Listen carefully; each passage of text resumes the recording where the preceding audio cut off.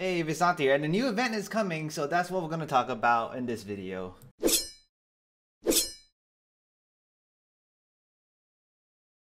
Alright, so if you guys have went into the in-game, there'll be a notification that tells you that the event is coming, right? It starts on the 11th of December, and it lasts for a week. You're going to have to do food deliveries, and I believe on the Genshin news website, we can go over that.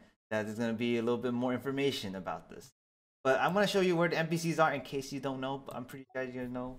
Sarah is in Mondstadt, right here. Sarah's right there. And we can go to Wang Shu Inn. And you know Smiley? You know Smiley? Get some daily commissions from him, right? Sometimes. And then there's also the requests for haven't done that. This guy right here, Smiley. And then we have Jeff Mao, I believe.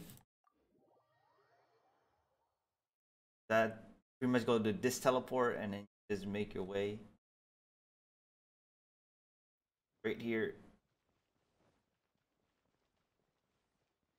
Jeff Mao. Hey. Alright, so here is the news for Genshin.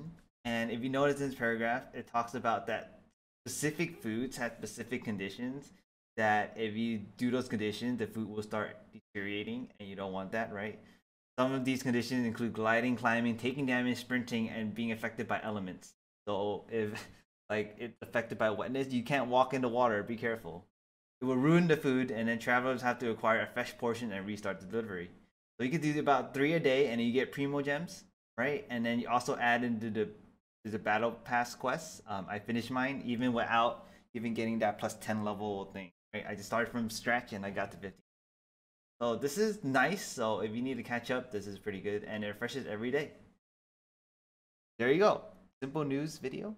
Hope you guys enjoy it. I do stream on Twitch, Genshin, a lot of Genshin. So my socials down below, and I'll see you guys next time. Later days.